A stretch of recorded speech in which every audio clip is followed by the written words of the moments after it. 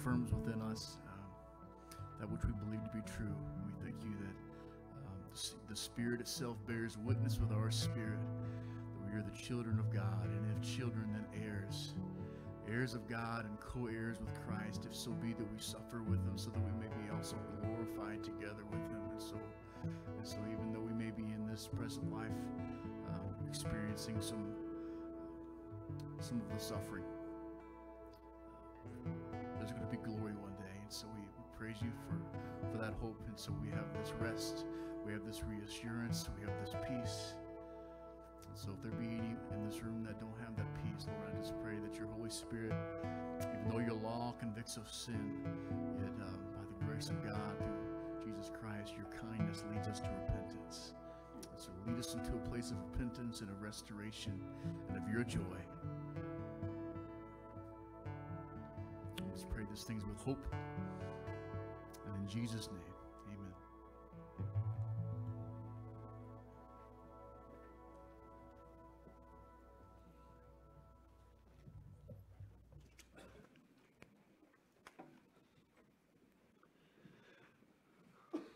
Well, this morning, let's take out our Bibles and let's meander over to Isaiah chapter 17. We're going to continue our study through the prophecy of Isaiah. And as you're landing there, let me remind you that the first section of Isaiah is chapters 1 through 12. And those chapters deal primarily with prophecies concerning Judah and Jerusalem, the southern portion of the kingdom of Israel. And what is happening in those chapters is God, through the pen of Isaiah, is prophesying that if they don't turn, they're essentially going to burn. And while he's warning them, what he also does is he, in the middle of this prophecy of impending destruction and doom, because of their disobedience, he weaves into it this beautiful prophecy that from them, because of his faithfulness, is going to come the Messiah, and that their disobedience and their mistakes are not final, and that the Lord God that birthed them as a nation is going to provide through them a king that will reign forever. Now, that said, we transition in chapters 13 through 27 to these chapters that have prophecies dealing primarily with the nations of the world, any nation that is not Israel. And in chapters 13 and 14, we dealt with Babylon. And in chapters 15 and 16, we dealt with Moab. And yet today, in chapter 17, we have this odd marriage in this prophecy as the Lord deals with Israel and then the nation of Syria. And the reason that that happens is because these two nations were confederated with one another against Assyria and against their little brother, Israel's little brother to the south, Judah.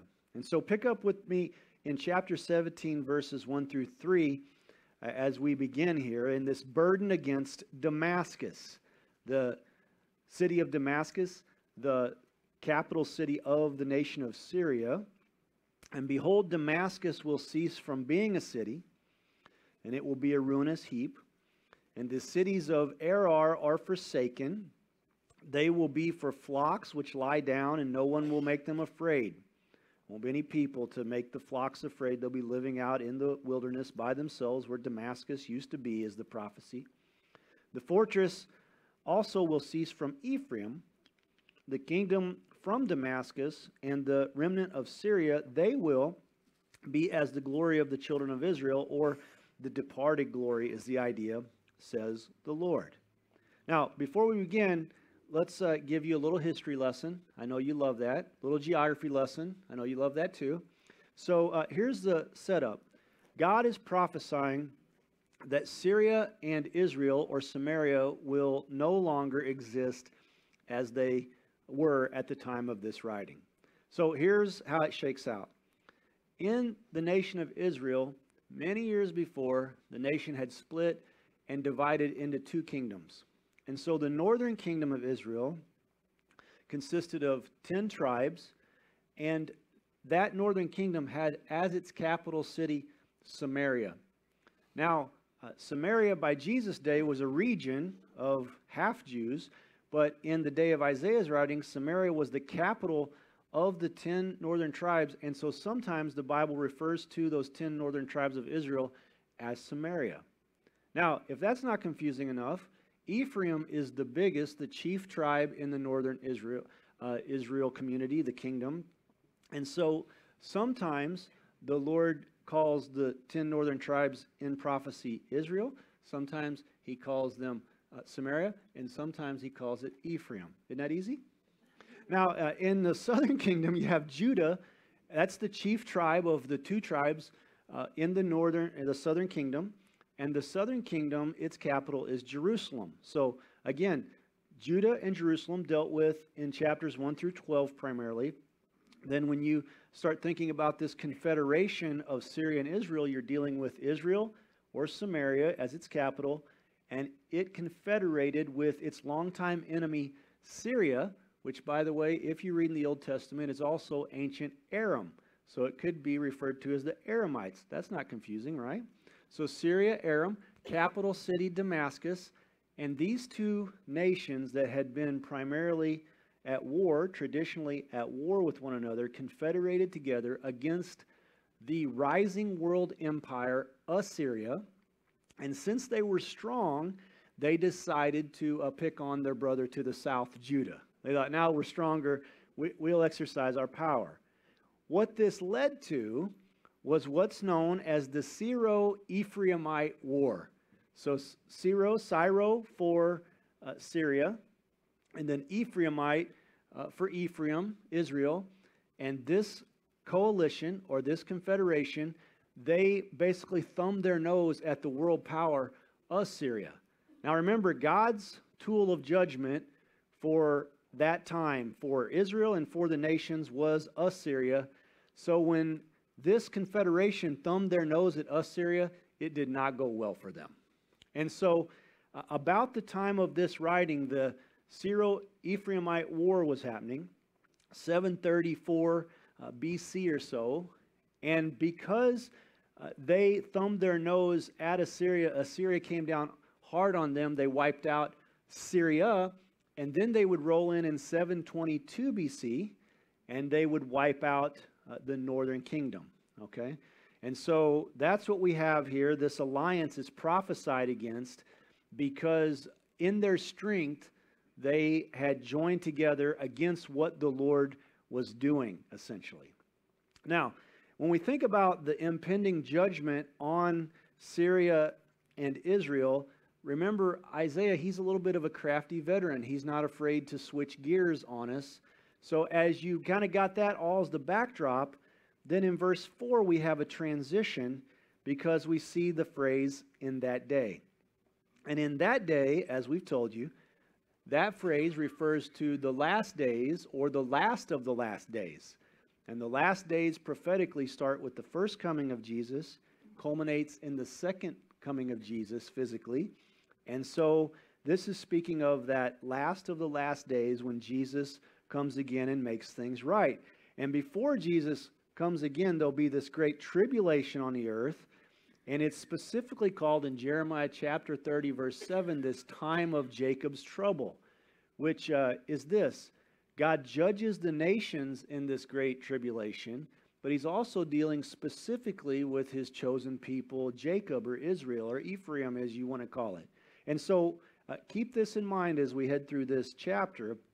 What will happen shortly after Isaiah's day to Israel and Syria is a prelude to what eventually will take place on a worldwide scale in the Great Tribulation.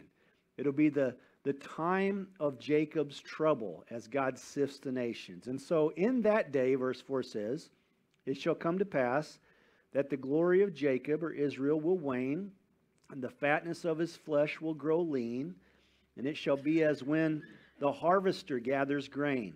And so in this sense, immediately Assyria was going to be the harvester. But we told you back in the 10th chapter that Assyria is also a picture of the Antichrist that opposes the Jews and opposes the Lord.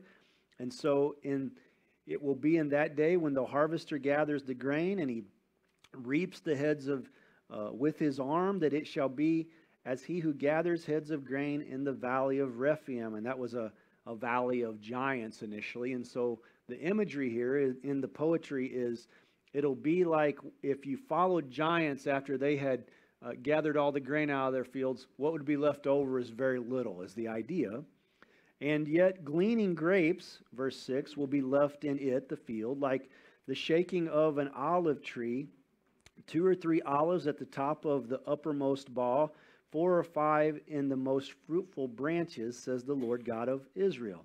And so when God judges these nations, it's going to be like after they would pick an olive tree clean. If you followed up, you'd be like, well, I'd like to get some olives for my family. You'd shake the tree. There's like 5 or 6 left at the very top, which nobody bothered with. There's not going to be enough to feed anybody. That's the idea. And in that day, verse 7, a man will look to his Maker, and his eyes will have respect for the Holy One of Israel. So the shaking is meant to produce this return or this look to the Maker. And we've mentioned before in Zechariah, it says that after that great tribulation, the Jews are going to look upon Jesus, who they rejected at his first coming, and they're going to say, hey, where did you get those wounds in your hands? And he's going to say, I got them in the house of my friends. Their eyes are going to be open. They're going to see their Maker, their Messiah, for who he is. And in that day, verse 8, he will not look to the altars, the work of his hands. He will not respect what his fingers have made, nor the wooden images, nor the incense altars, because he's going to see the Maker as the one who sustained him and created, is the idea. He's not going to look to his own strength. And verse 9 says, in that day, his strong cities will be as forsaken bough would be, or uppermost branch. And the idea is, I kind of feel like when you see the imagery here, it's kind of undergrowth. You ever seen where the MDC will burn out something like a conservation area or a state park, and then they let it grow back up? And it's some of the thickest, wildest growth. Like you can't hardly get through there in a thicket. That's what it's going to look like. And it's going to be like when Israel had left the land and there was desolation. When Israel came into the land and the people fled, it was all overgrown. The Israelites just came right in and inhabited it, but they had to clean up some of the wild areas. But then when Israel flees, it's going to be the same way. When there's judgment, there's going to be all this disunity and disharmony ecologically. And it's because, verse 10, you have forgotten the God of your salvation, not been mindful of the rock of your stronghold, and therefore you will plant pleasant plants, and you'll set out foreign seedlings, and in that day you'll grow your plant, and in the morning you'll make your seed flourish, but the harvest will be a heap of ruins, and in that day of grief and desperate sorrow, that's when it'll all happen. Now, interestingly enough, before we go on, thinking about the end times and us living in the times, that are very much towards the end, when you think about Israel setting out foreign seedlings in verse 10 and making your plant grow and everything flourish, just a little over a generation ago, Israel didn't even exist as a nation. But one of the things that's always struck me as we go and visit Israel, they point out when you're riding around and you're looking at all these forests and all the trees, that those trees did not exist 70 years ago. In the last 70 years, Israel has planted 240 million trees. They basically repopulated a place that had been devastated by armies. Every time the army would come in, they would deforest a place to take its natural resources. And yet, when the tribulation happens, it seems that one of the things that will be impacted heavily is the trees and the plants. Israel's right now the breadbasket of the Middle East. It provides much of the fruit and the produce for all the Middle East, and so that'll be heavily impacted.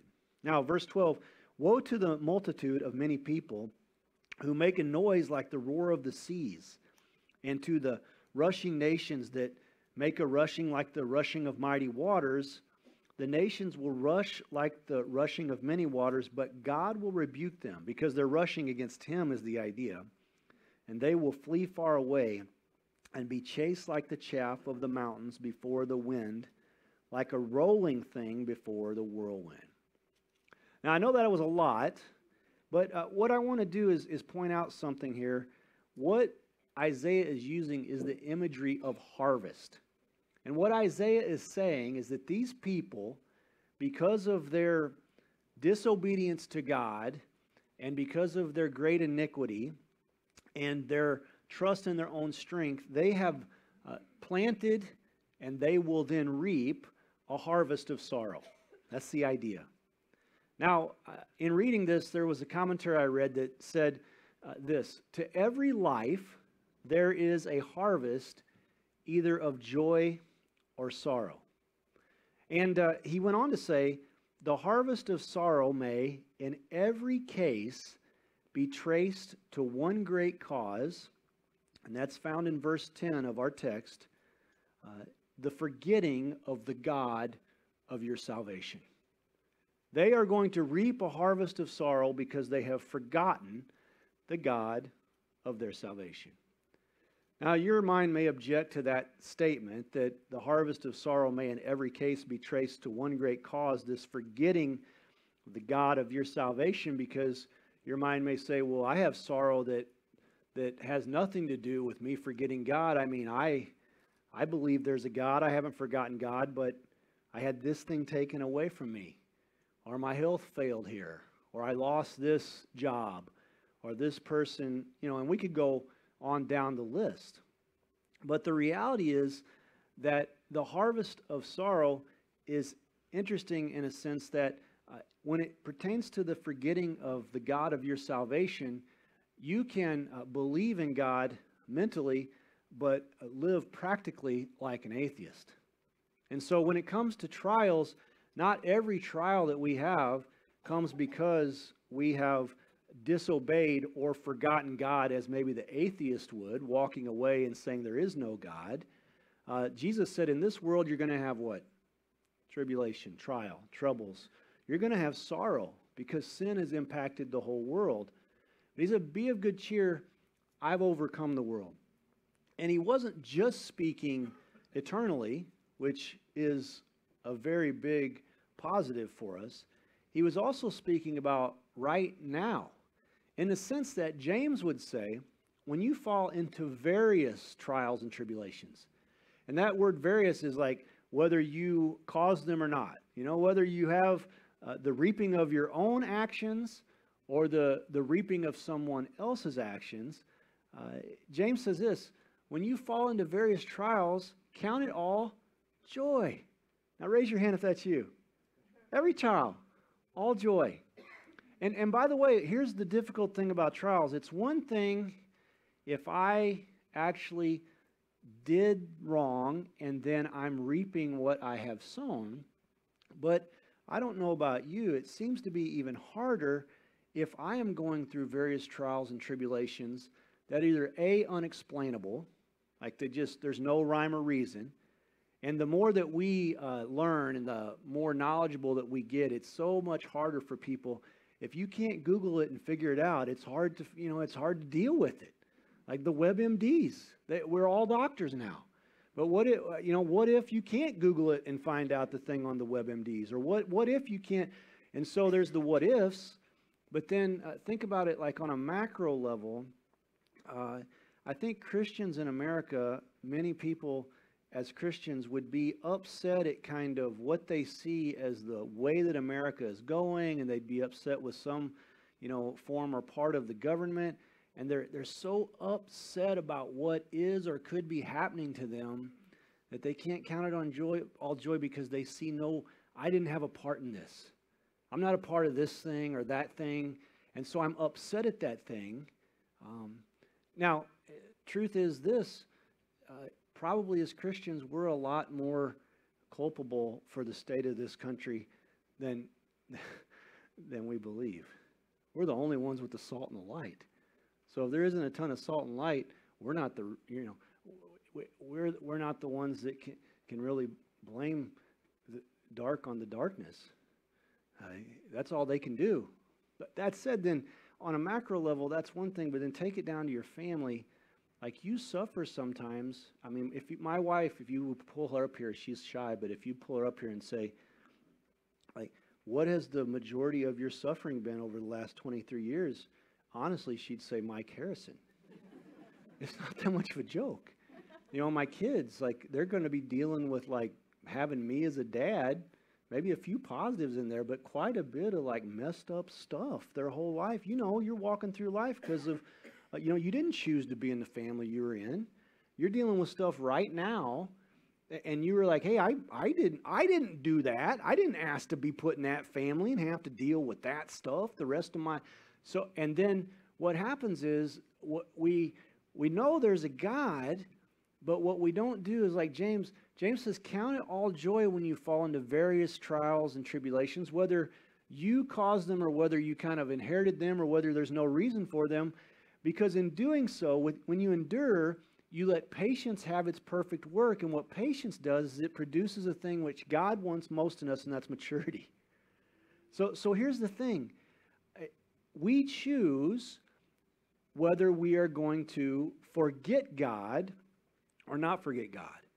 Now, on one end of the spectrum, I don't know which end it'd be, left or right, there is Metallica. Okay, I grew up listening to Metallica. Oddly enough, in Ellington, you'd think that we would be Hank Williams Jr. people, but we were Metallica people. And so when I read this about harvest, the first words that come to my mind come from a Metallica song from the 80s, Harvester of Sorrow. And I realized that somehow, before Christ, I can repeat almost every line from Harvester of Sorrow, and I've not thought about it for 25 years. So I double-checked my lyrics in my head, because sometimes they're wrong. I make up lyrics when I can't figure them out. And I realized that in Harvester of Sorrow, let me read you the first line and then the chorus. And remember, it's Metallica. They were probably drinking tons of vodka when they wrote this. And this is the opening line to Harvester of Sorrow.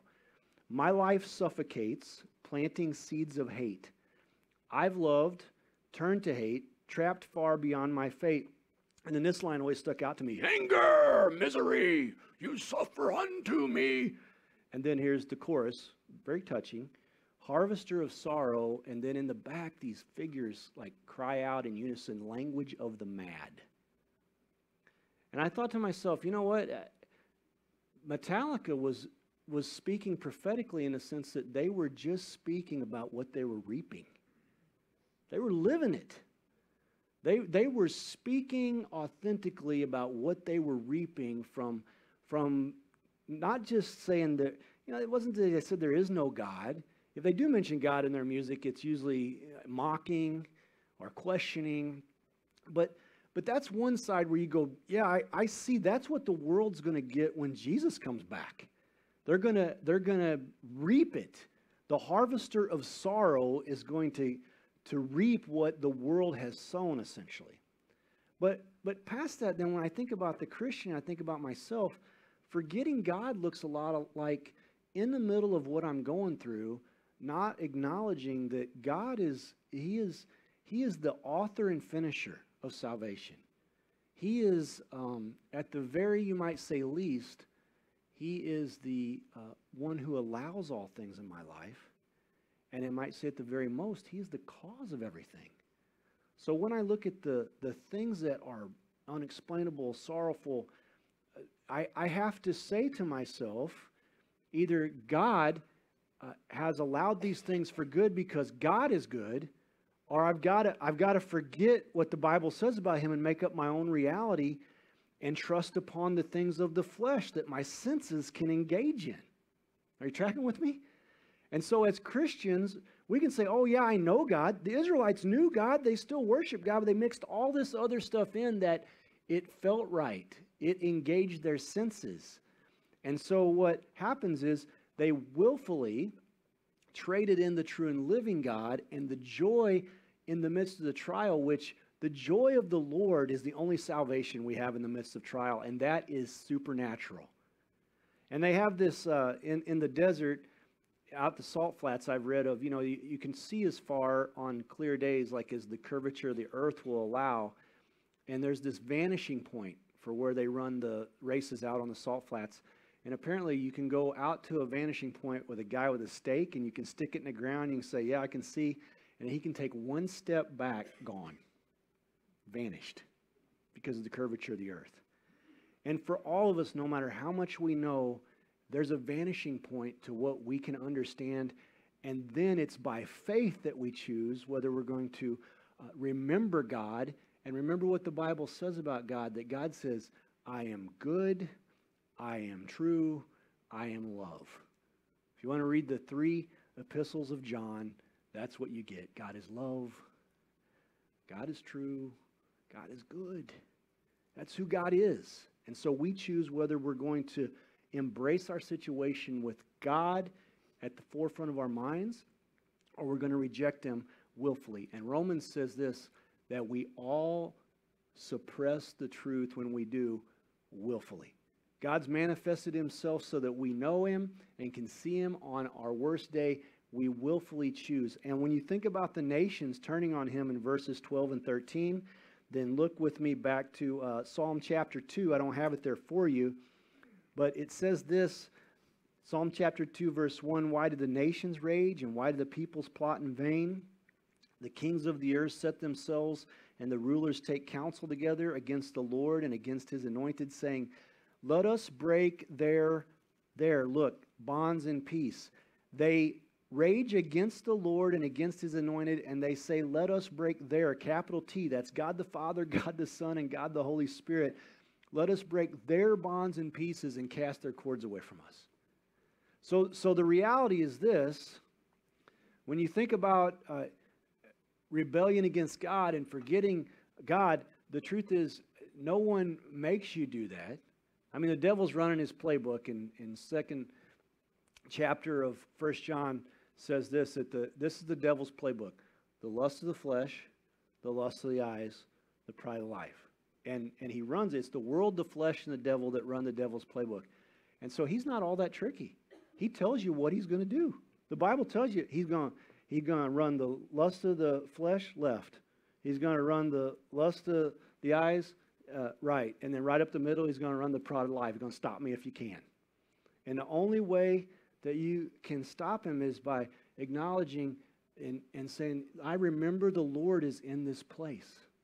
And Dave and I were just talking. Dave Williams, I went up to the youth room. I like to pop in there between services and see all the youth gather and watch them warm up and do worship. And Dave said, hey, you know what our message is on today? They're cruising through the Bible at 30,000 feet up there. And so they're doing like one book a week for this year, kind of covering it all, giving kids like a general idea and emphasizing a main point. He says, you know what were our messages today? Got no clue, Dave. He said, forgetting God. He said, you ever think about that? That's the, how do you not forget God? You see, that's no coincidence. Like you start realizing how God daisy chains all these little events together. I can't tell you how many times that happens. I would listen to the worship set. I never tell Jared where I'm going to be at, and I throw him so many curveballs at the way that I go and pace I go. The worship leader never knows, and almost every time, just by prayer and the Holy Spirit, we're singing the same words that we're studying on a Sunday morning. That's God. That's remembering God in the middle of every situation.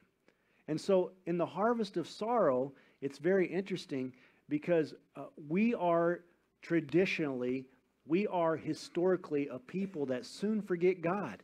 And when you think about the people in Israel, in Exodus, before they ever got to the promised land, they get delivered from Egypt, and God writes through Moses, they have turned aside quickly out of the way I commanded them. They just got across the Red Sea. They haven't even made it to the promised land, and they've already forgotten God. Later in Psalm 106, you have this kind of history of Israel to date, and God says they forgot their Savior who had done all these great things. And when you get to Galatians, Paul's writing to a Christian church, and he says, I marvel that you've turned away so soon from him who called you into the grace of Christ, and you've embraced a different gospel. Because the reality is anything we add to the pure gospel of Christ is a different gospel. It's a different God. And so we forget the God of our salvation. We're prone to. Now, all that said, when we do, God eventually allows a harvest of sorrow, and it's not all for the bad. Because if we'll respond to the sorrow, what sorrow does do is it usually wakes us up to our own mortality, our finiteness. And then what happens is the harvest of sorrow, in part, allows those who will respond appropriately to look to, verse 7 says, or remember their Maker. And that's something that in the middle of the Great Tribulation, it seems there's going to be a ton of people who are going to experience sorrow, and they're going to reap judgment because they're going to be too hard-hearted. They're going to shake their fist at God, and they're going to be angry at Him, or they're going to dismiss Him altogether. But there are going to be people who respond. And according to Scripture, it seems that the Jewish nation will have 2/3 of their population wiped out, but the 1/3 that comes through will then, they will look to their Maker. They will see. The sorrow will help them to see their Maker. And this is the choice we're presented with in life. We can either look to our Maker and acknowledge that in the middle of difficulty, He is good, and He is trustworthy, and He is love. And in doing so, we rejoice not for all things, Thessalonians says, but we rejoice in all things.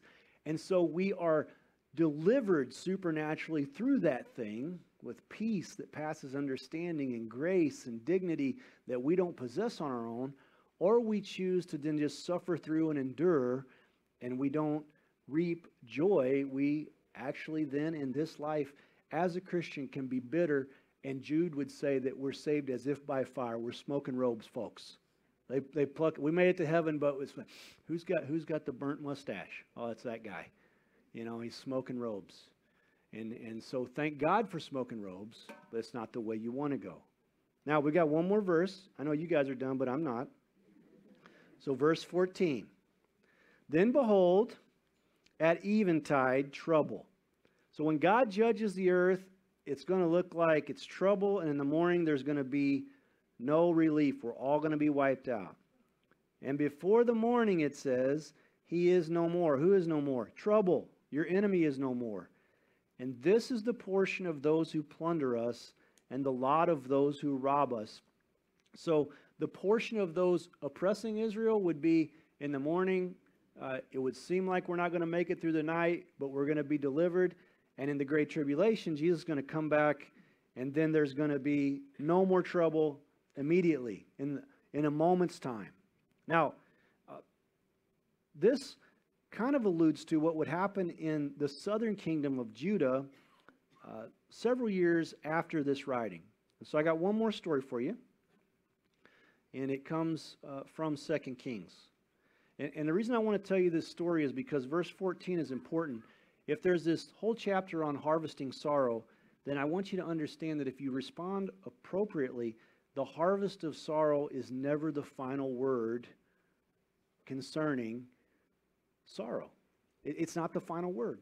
The harvest of sorrow is not the final word, sorrow, on the harvest of sorrow. So here's the situation. Go back with me. Assyria attacks and takes away Israel, about 722 BC. 701 BC, the southern kingdom, Judah, they survived. Their brothers up to the north, they knew they were wicked. They got carried away. They're like, we knew that was going to happen. They've been turds since the beginning. They never had one good king. They down in the south doing well. So they're like, we're doing way better. Have you ever done this? Like, I'm doing way better than that guy.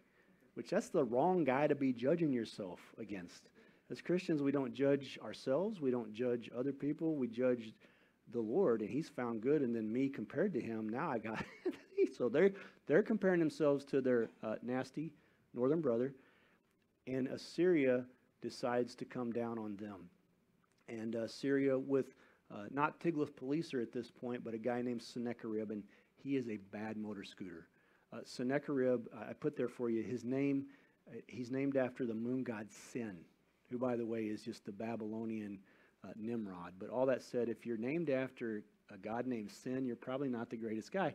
And so he surrounds Jerusalem, and he besieges it, which is the way you did warfare in that day. You starve people out. And then my favorite guy in the Old Testament shows up, a guy named the Rabshakeh. I want to be the anything, right? I want to be, but the Rabshakeh, isn't that the greatest name ever? The Rabshakeh, and he's paid to mouth. He's a paid mouther by the Assyrians. They pay him to stand on the wall and like mouth. All the people are looking out, and he's mouthing in their language like, you've trusted in your gods, and here's all the gods that people trusted in, and we took them down, and then we daisy chained them together with fish hooks and took them off. I mean, he's mouthing. This guy's unbelievable. To the point that then he was like, if he doesn't have people scared to death enough, he writes a letter. And the letter basically says, in the morning, you're dead meat. And so, I mean, that's the Mike Harrison version. So you can read it for yourself, 2 Kings 19. So what Hezekiah the king does, the king of Judah, he takes the letter, he calls Isaiah. We're going to get to this in Isaiah. He calls Isaiah, and they spread the letter out before God. And they basically say, God, you're the only one that can change this situation. And then here's what it says. It happened that night that the angel of the Lord went out and struck 185,000 in the camp of Assyria. And when that's the Judah or the Jerusalem men rose early in the morning, I like this, behold, all of them were dead. I mean, isn't that funny how you can read? That's how God deals with it. Behold, all of them were dead. 185,000 of them. That's like an understatement of the Old Testament. All of them were dead. And so, I mean, very understated. So Sennacherib, king of Assyria, departed and returned home. Game over. The Rabshakeh, no big deal. This is the God who we worship. This is the God of our salvation. This is the God who says, if you respond to me in the harvest of sorrow, sorrow's not the final word on your situation. And so finally, and now you can all close your Bibles, it's about over. The idea here is, in the harvest of sorrow, we may forget God. I mean, the reason for the harvest of sorrow is that we forget God, but then in the harvest of sorrow, it's very easy to forget God. But here's the truth about the whole thing. If this thing were dependent on us forgetting or not forgetting, we're doomed to begin with. So the truth is about this. This is what the Old Testament story tells us. This is what the Bible tells us, that the harvest of sorrow is often cause for us to forget God, but God never forgets us. That's the key to the whole deal. I mean, that's the key to this whole story. And Isaiah 49, verse 14 says this, and God says, you guys say, this is the Israelites, that the Lord has abandoned me. He's forgotten me. But God says, can a woman forget her own baby and not love the child she bore? And the answer is, notice he didn't say, can a man? A man can forget their child. I forgot my kid at church one time, made it home, had one kid, didn't have the other kid. My wife had a meeting with women. She called me, phone rang, said, this is what I heard, you forgot one. So it's almost impossible for a woman to forget a child, but it does happen in rare circumstances. But what God's saying, if you think about how impossible it is for a loving mother to forget a child, he said, even if that could happen, I will never forget you. There's something to remember. No matter what you and I are going through, God never forgets us. He is not taken by surprise by anything in our life. And he is good, and he is true, and he is love. And what the amazing thing about the Bible is this. It says that in the Old Testament, all this stuff that we know was written on tablets of stone, and you had to apprehend it and do it because you needed to do it to live. But in Jeremiah, God says, I'm going to take all that stuff that I wrote on stone tablets, and by my Spirit, I'm going to write it in my new covenant on the tablet of your heart. And then it's not a have to, it's a get to. And Charles Spurgeon said about this, oh, it's not my remembering God, it is God's remembering me, which is the ground of my safety. It is not my laying hold of his covenant, but his covenant laying hold of me. And so the beauty of the new covenant is I get to not forget God. In the old covenant, I should not forget God. In the new covenant, in every situation, I get to not forget God. I get to realize that in the middle of my bad situation, he is good. He is true. He is love. this sorrow isn't the final word on this situation, and that he is the God of all eternity. Step back, take a look. He's past my vanishing point.